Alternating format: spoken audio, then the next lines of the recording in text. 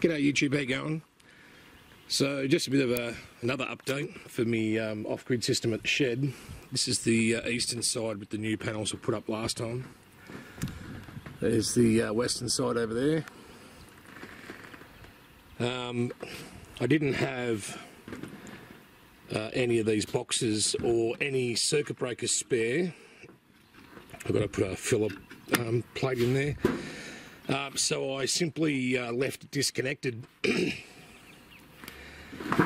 Also, I only had 16 amp breakers, so I'll just turn that around.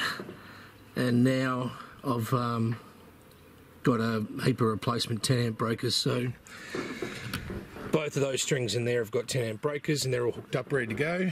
And apart from that filler plate there, this string here is all hooked up with a 10 amp breaker on it as well, and a new enclosure and a sun shield. So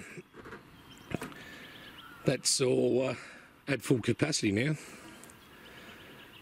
So last time I was down here, even with that string disconnected, the system was, I think it was about 10 o'clock or something in the morning. The system was set 100%, and that was with the computer and stuff running. So just goes to show, an extra few panels can make a massive difference in crappy weather. Not that today's much better, but it's clearing up a bit, so that's good. So just another update. That's pretty much it for now. Just got to put the blanking plate in there, put the weatherproofing caps in. Now that I've finished opening and closing these up and connecting things up, I can do all that.